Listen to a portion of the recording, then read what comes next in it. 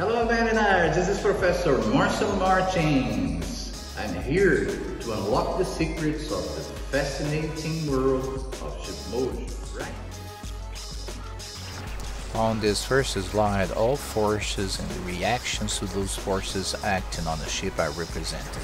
On the next slide, there are 3 questions.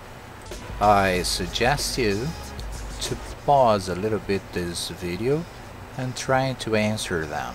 Are you ready for the answers?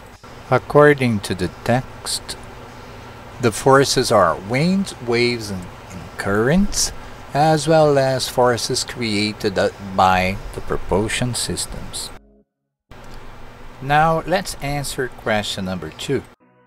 The dynamic positioning system is a system that uses the vessel's propellers and thrusters to automatically maintain the vessel's position and direction. And finally, let's answer question number 3. From the text we've been analyzing, the dynamic positioning elements are the thrusters and the propulsion system. Okay, good. Now let's move ahead and focus on surge, sway, yaw, roll, pitch, and heave. Okay.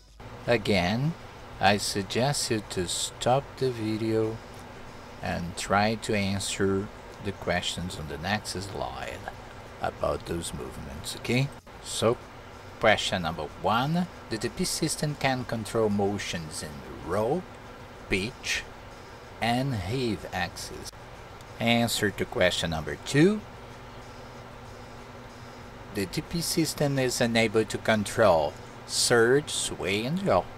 And finally, question number 3: the dynamic position system uses thrusters to control motions like surge, sway, and yaw. Okay. And last but not the least, there is an exercise about vocabulary, okay? Let's try to answer it.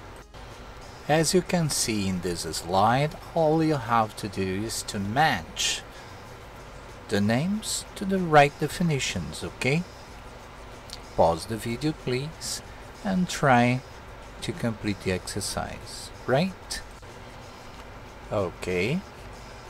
On the next slide you can check your answers, okay? Thanks a lot for watching this video.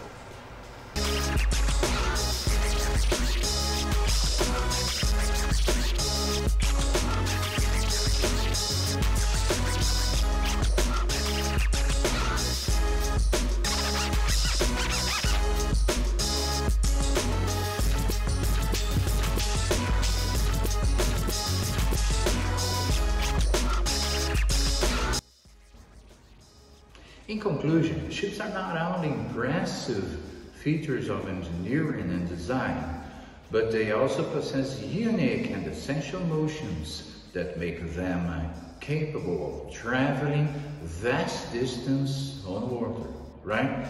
Thank you for watching, and don't forget to subscribe to our channel for more insightful videos, okay? Bye bye, see you.